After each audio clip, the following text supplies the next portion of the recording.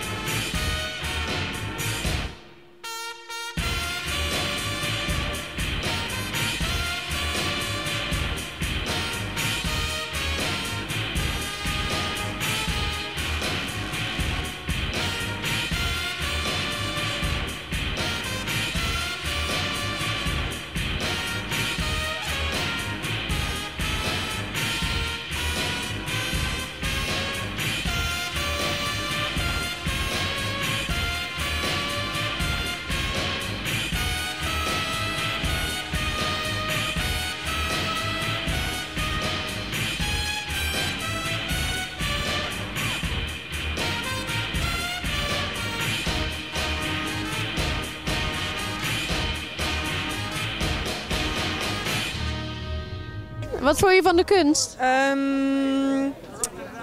I thought that I liked the piece by Rossella. Okay, why? There was something really enigmatic about it, and I haven't seen anything like that, so I enjoyed it. Oh nee. Sorry, mag ik jou een vraag stellen? Nee. Geen vraag stellen. Ik heb vandaag geen goede antwoorden. Geen goede antwoorden, waarom niet? Omdat ik best wel moe ben eigenlijk. Maar heb je de tentoonstelling hier binnen wel bekeken? Nou, ik was wat aan de late kant. Ik heb denk ik een half uur nog geen eens eigenlijk rondgekeken. Dus als ik jou vraag wie je favoriet is, heb je daar een zinnig antwoord op? nee. Nou, bedankt. Ja. Jawel, wat vond u ervan? Hey, waarvan? Van de kunst hier binnen. Oh, ik heb niet gekeken. Ik zag u net binnenlopen hoor. Klaar? Ik heb niet heel goed gekeken. What do you think of the works? No, I think it's an astonishingly good show put together for the Prix de Rome, and it's amazing how sharp works these young artists make, and I'm really impressed. Ik heb het gemist. Wacht. Nee, ook al? Ja, ik rende naar boven. Ik heb nog net de blauwe lampjes kunnen zien. En een tekening, maar helaas. Jammer. Which one is your favorite?